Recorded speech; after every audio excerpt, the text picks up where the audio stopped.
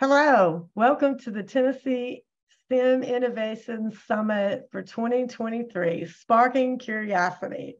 My name is Jerry Lynn Recker, and I'm here today with my little miniature robot, Ozobot, and we are going to guide you through learning how to effortlessly teach coding with zero content knowledge while integrating STEM using Ozobots in the classroom and also for professional development.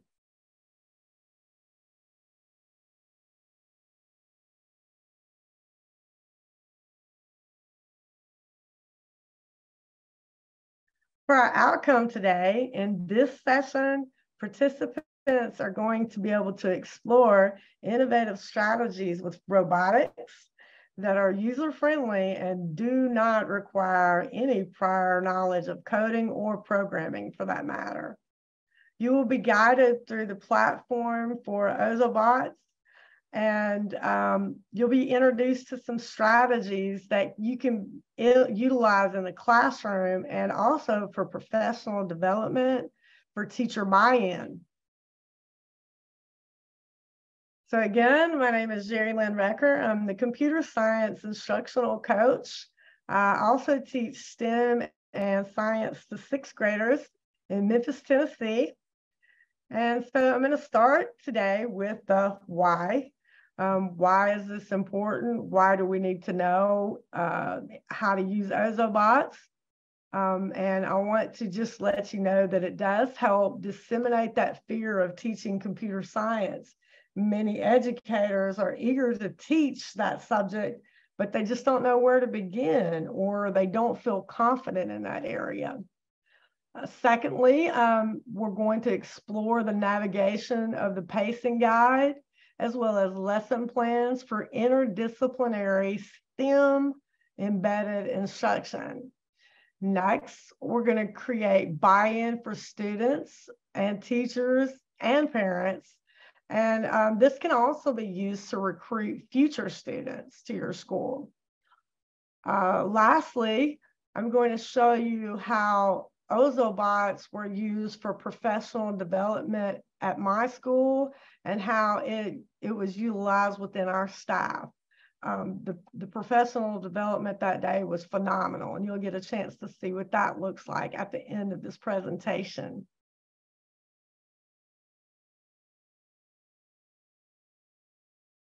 So why use Ozobots? What's the big deal? Well, they're the really cool coding pocket robots that everyone seems to love. They're miniature robots that provide a hands-on approach to teaching across multiple content areas. The tiny robot has huge potential in teaching everyone from the beginner to the more advanced user. These little robots are versatile, durable, and very user-friendly to those who have little to no background knowledge in coding. And what's really interesting is every block-based code created in Ozoblockly, which is the block-based app, can be previewed in JavaScript. Okay, so why use Ozobots? Well, we're trying to overcome computer science barriers in that so many educators do want to teach computer science, but there are a few reasons that are becoming obstacles for those educators. And what I've learned is that a lot of educators want to teach this, but at their schools, they're often the only support structures or computer science educators. And they also lack colleagues with whom they could easily collaborate. Computer science teachers in low-income areas, especially, and racially diverse schools, unfortunately have fewer physical resources, less professional support, and a lack of peer support to do their jobs effectively. Most computer science teachers feel as if they're working in isolation according to a study that was done by the Kapoor Center, CSTA, and the Alliance for Identity Inclusive Computing Education.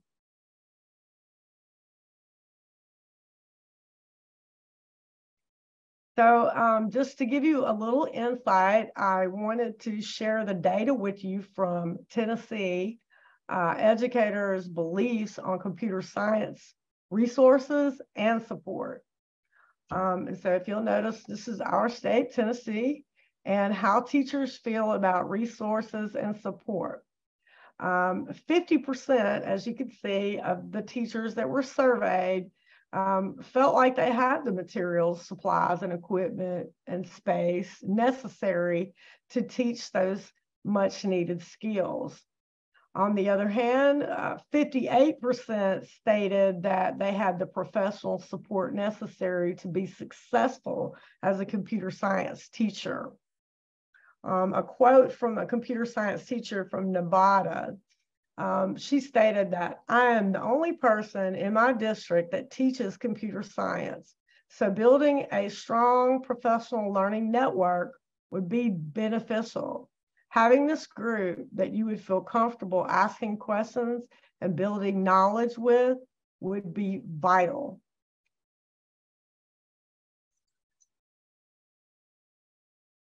And this kind of connects as to why those teachers feel that way.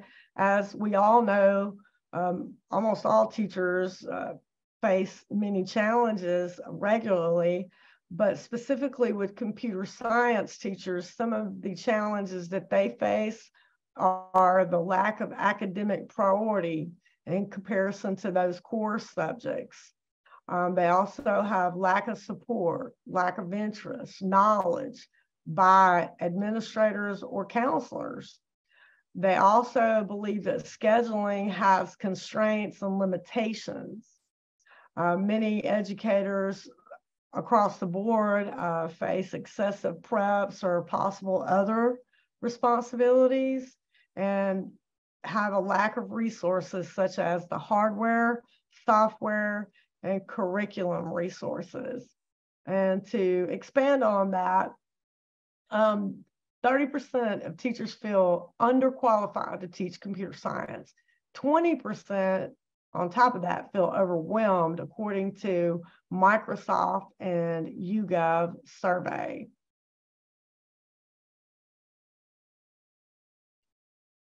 But on the flip side to that, something that is really notable from a student's perspective, this student, Addison McCoon, is a 7th grade student in Nevada, and Addison said, I never would have taken the computer science class if I didn't have to, but now I really like coding and problem solving.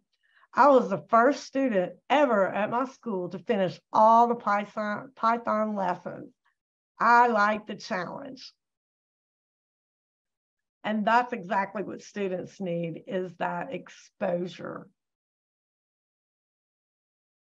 Okay, so now I'm going to guide you through the pacing guide and show you where the lessons and activities can be found on the Ozobot website.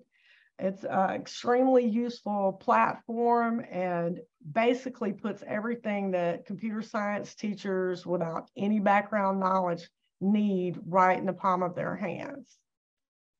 Okay, so this is the Ozobot pacing guide. And if you notice over to your left, you have your dashboard, lessons, and devices.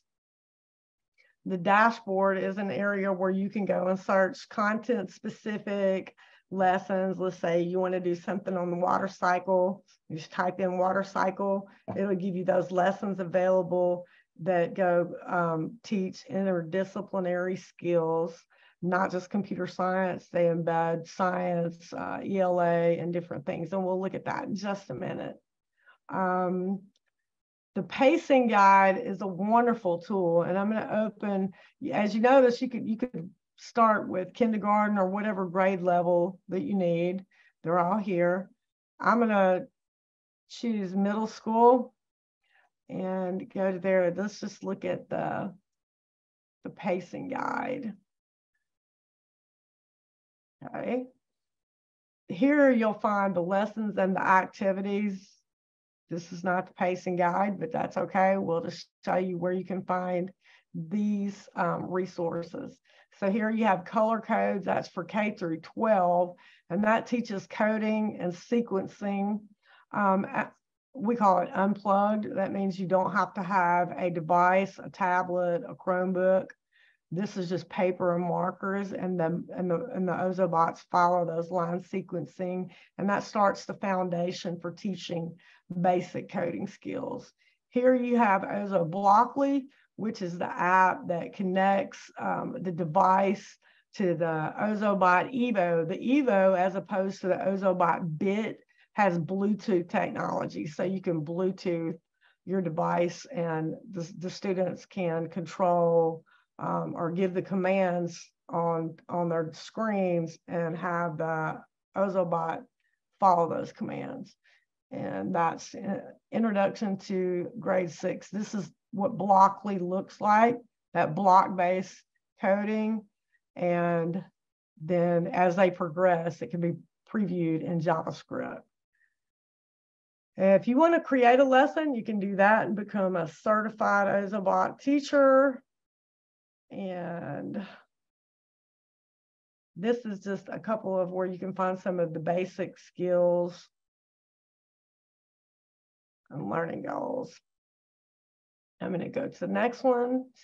I wasn't able to open the pacing guide, so I'll try to come back to that in just a second. I wanted to guide you through a quick lesson for sequence. That's the first skill that students learn under the Blockly, the block-based coding. And we're gonna show you that video, and we'll have to click on each individual section. They're very short, but what I wanted to share with you is how easy this is. You have everything you need at your fingertips. She's going to introduce it. She's going to walk us through the lesson. It's very short. If you scroll down, you'll see you've got a full lesson plan. And if you click on that, it will take you here. And there's your grade level, your time, your outcomes, the video links that you can click, and it'll go straight to the video, and she'll actually talk you through the entire lesson, background knowledge, teacher tips. The whole lesson plan is right here at your fingertips.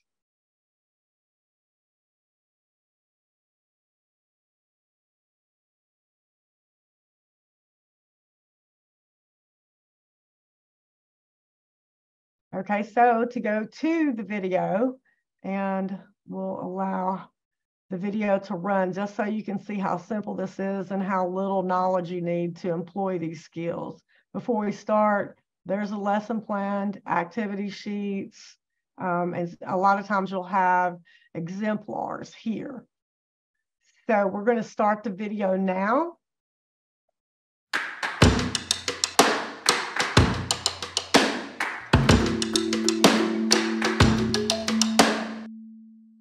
Hi everyone, Miss Tui here. Today you will continue to learn how to program Ozobot with Ozobot. You'll focus on sequences in today's lesson. For today's lesson, you will need an Ozobot fully charged and calibrated, and the Ozobot editor. After today's lesson, you will be able to define the word sequence as it is used in computer science, use a block code editor, and create your own sequence of code. The word sequence can be defined in many situations. Most often, it is a group of events that happen in a certain order. For example, when you get dressed in the morning, you put on your pants, socks, and shoes. Do you put on your socks first or your shoes? I would say most people put on their socks first. What would happen if you put on your shoes first? In computer science, a sequence is an ordered set of instructions. In other words, it is a series of commands or codes that happen in a certain order. Most of the time, the order of the codes is important. Sequence can also be used as a verb, which means to arrange instructions in a particular order. Let's get started.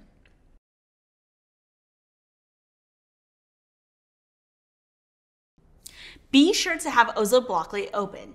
You'll begin in level 2. Today, you will focus mostly on movement, light effects, timing, and sound blocks. You'll dive deeper into loops in the next lesson. Click on movement in the left panel.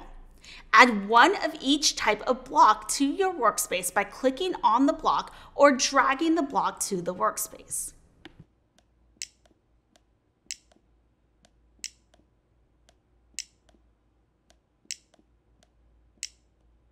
You should now have 7 blocks in your workspace. Connect them together by dragging one below the other. The block you are clicked on or moving will be outlined in white. When you let go of a block, it will click and connect to the other like a puzzle piece. When you are finished connecting the blocks, look at your program and make a prediction about how your bot will behave. Be sure your bot is connected to Ozobot. Then click Run Program and observe the movements of your bot.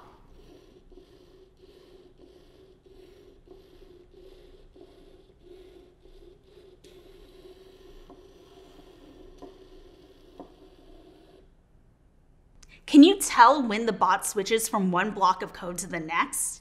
After you have run the sequence and observed your bot, use the drop-down menu in each block to change the direction, distance, speed, and timing of each block. Then run the program again, observing the changes.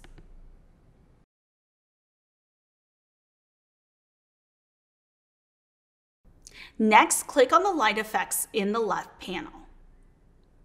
Add one type of each block from the Light Effects panel to your workspace.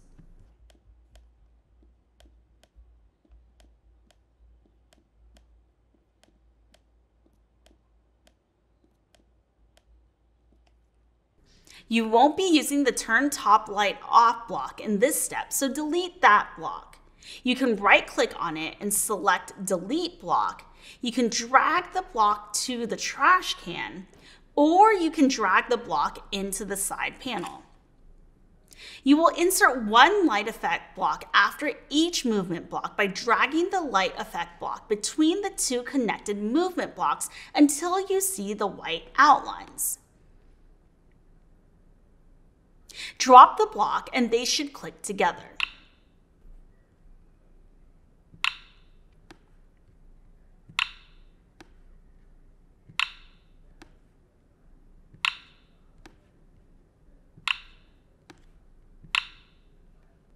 You should have a movement block, a light block, a movement block, a light block, a movement block, and a light block, and etc. Notice that the sequence of our program happens to be a pattern of movement, lights, movement, lights. Keep in mind that a sequence is simply instructions given in a certain order. It does not need to be a pattern. Let's run the program.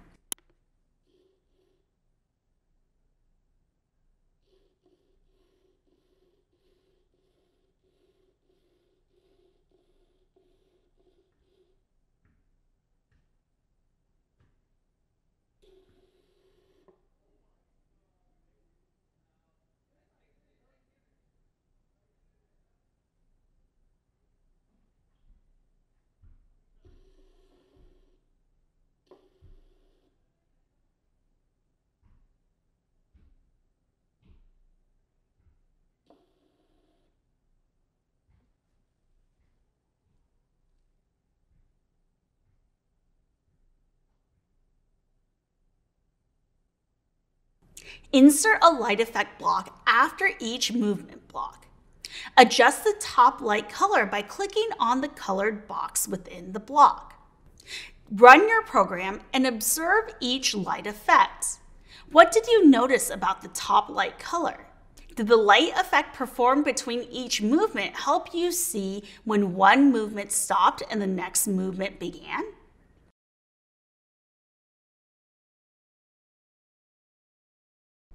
Now you'll work with the sounds category. Click on sounds in the left panel. Add one type of each block from the sounds panel to your workspace.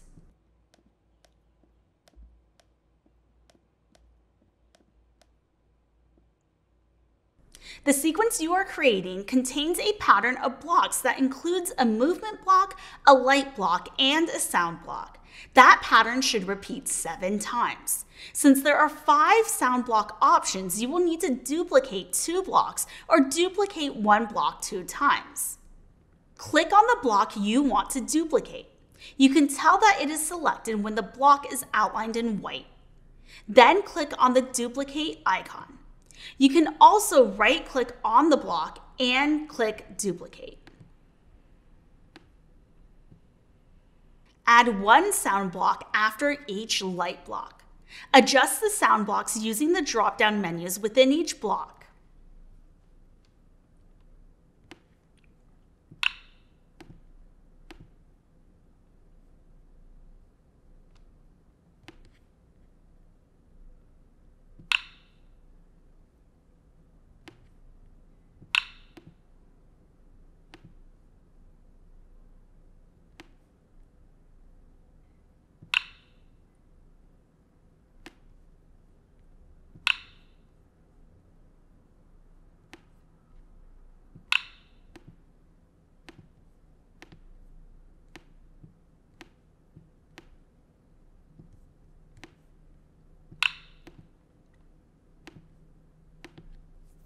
Let's run the program.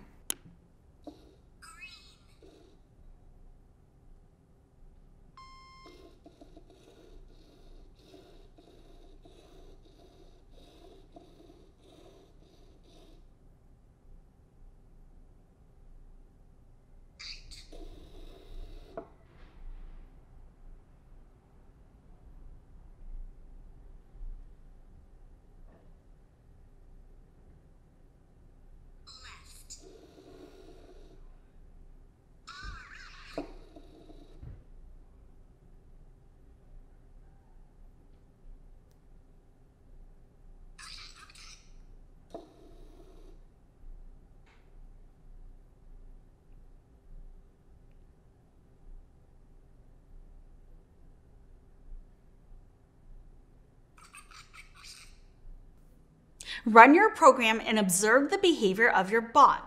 Does it perform one movement, one light effect, and one sound 7 times in a row?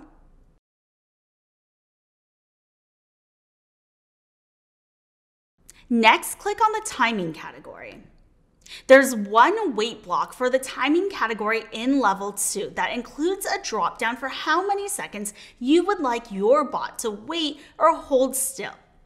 Move the wait block to your workspace. Where in the sequence would you like your bot to stop and wait?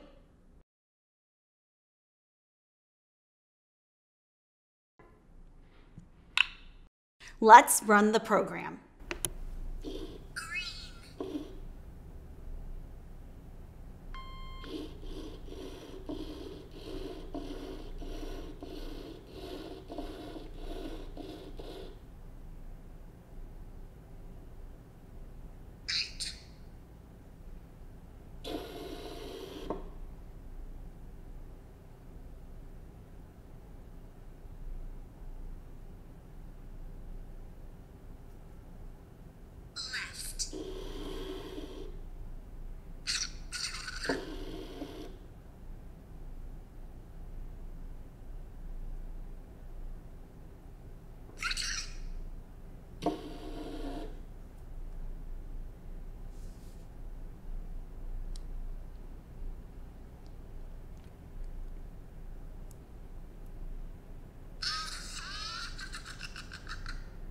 Can you use the drop-down to adjust the time, then insert the wait block into your sequence of your program? Run your program and observe how the wait block changes the behavior of your bot.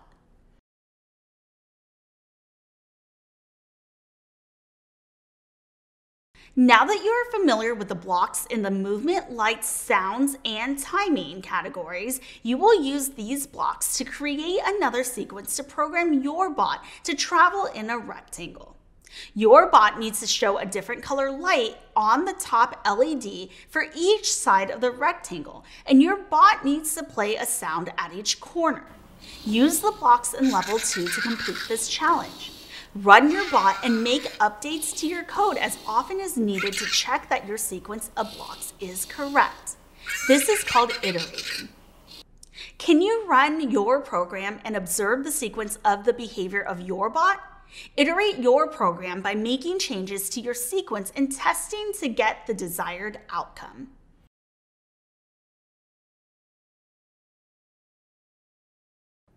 Well done. Be sure you've completed the following. Did you add blocks from each category to your workspace? Did you put the blocks in a certain order to make a pattern or sequence?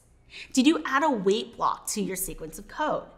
Did you observe how the bot reacted to a change in the sequence of code? Did you create a sequence that traced a rectangle with lights and sounds in appropriate places? Come back again soon for our next lesson. Okay, so the video is very simple and easy to follow. She sufficiently explained everything that you need to know about sequence, and it was very simple at the same time. If you'll notice at the bottom, here are your standards again, your description, the video, the whole lesson plan. The activity sheets are always right here. You just click on that and print them. And what's really cool is that they add the solution or what mastery looks like. Okay, so we have examined the sequence lesson. I'm going to show you just a couple of other lessons that are cross-curricular. My students and I did the Black History Influential People lesson, and they truly loved that. I'm going to show you what that looks like. It's just a PDF. Okay, so once you go into that lesson, I'm just showing the PDF part. Now it had the video and everything that you need, just like the last lesson, but it has the questions. Who am I? They have to give the clues, and then they have to create their own color code. And I had the students draw and cut out the facial images or whatever, and then we taped them onto the Ozobot and let them go around with their code, and they just truly enjoyed it. The next lesson I want to show you, this one pertains more to science. This is the Ozobot cell model for grades 6 through 9. And again, it's also cross-curricular, getting that STEM inclusion in. It gives you the duration. Again, here are your resources, the cell worksheet, the rubric, the time, the whole entire lesson, the closure. And I have one more, and this one pertains to ELA. And this is called Code Through a Story. And you can view the lesson, the full lesson, activity sheets. Here they have added some pictures of what their mastery looks like, and they built different parts or elements of their story, and then they had to code through it. That's for ELA, and again, that goes across multiple grade levels. And don't think that Ozobots are just for elementary or middle school, because I've used them with high school, and they're just as effective. These students are just as actively engaged, and they truly love it. These mini robots spark their interest, they promote engagement, and they inspire creativity among users of all ages. And the best part is that it eliminates that fear of success in learning or teaching coding. So that's just a couple lessons, and you can save your favorite ones like I've done, and you can create, if you choose, to become certified And so now I'm going to show you what it looks like when we applause. Okay, so last year I used the Ozobots to create teacher buy-in and to try and break down disseminate that fear element of being able to teach something that you may not be completely confident in teaching. And when I tell you this was a huge success, look at the time at the top here. I have it circled. We were supposed to stop at 4:30. That's our cutoff for PD. But as you can see, not one person, not one educator was looking at the clock. In fact, they were trying to figure out exactly what they need to do to win this race. So we used the Ozobots for professional development and teacher buy-in. And for once, they didn't complain about staying after school. In fact, if you look at their faces, it's self-explanatory. This lesson was called the 100-centimeter dash. It incorporated a lot of different things, especially mathematics with measurement. And they loved it. Our teachers absolutely loved it, and they bought it. And when I started to coach the other teachers to be able to teach coding with the Ozobots, it was such an easy transition because they had already had some exposure. I co-taught with them and showed them exactly what to do, and that was it. They took over from there. This is kind of the criteria that we used that day. And as you can see, everyone was engaged and happy. It definitely created that buy-in we were looking for. And if you'll look on the slide, you'll see that the criteria was they had to design a 100-centimeter racetrack with those Ozo codes and finish as fast as possible. The beginner, they had to use 5 Ozo codes. And the criteria was they had to be speed or cool moves. Here, they're not using the app, of course. This is just the color line sequence, and we call this unplugged. But it's great for people who are just starting. So that's where you'd want to start once you start teaching, and then shift over to the Blockly. But the advanced people, and there were quite a few teachers that didn't know anything and quickly moved to advance on us. So we had them use 10 of those Ozo codes, and 4 had to be directional, and 4 speed codes, and they loved it.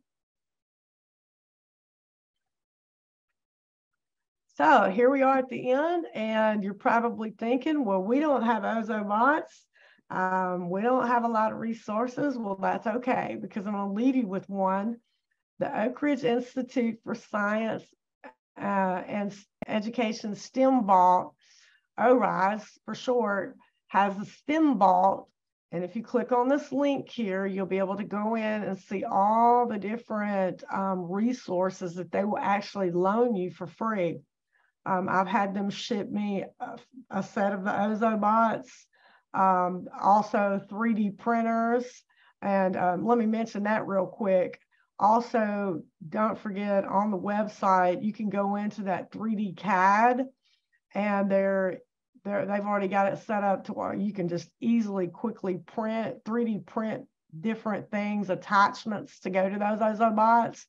From bowling pins, you can teach fractions, trailers, you can put bulldozer attachments to do a beach cleanup, to teach environmental science, and things like that. I'm going to click on this and just let you see what's in the vault. And they are really great. They ship them out really quick. You just need to do a quick little, like a 1-hour training to have access to the vault. You fill out the information, and they have it's an unimaginable amount of resources that are absolutely free to the teacher. You don't even have to pay for shipping. So as you can see, you've got compound microscopes, documentation cameras. Oh, there's the Ozobots. It says unavailable, but don't worry, that's about to change. And 3D printers, filaments, classroom computers, and it's just really a great, great resource. So that concludes the presentation that I have for you today. If you have any questions, my email address is on the PowerPoint, jerryrecker@yahoo.com. Please don't hesitate. If I don't have an answer, I'll work hard to find it for you. I hope you've enjoyed this presentation, and more importantly, I hope that you can impact students, especially those that are underserved. Thank you for tuning in, and have a great rest of your day.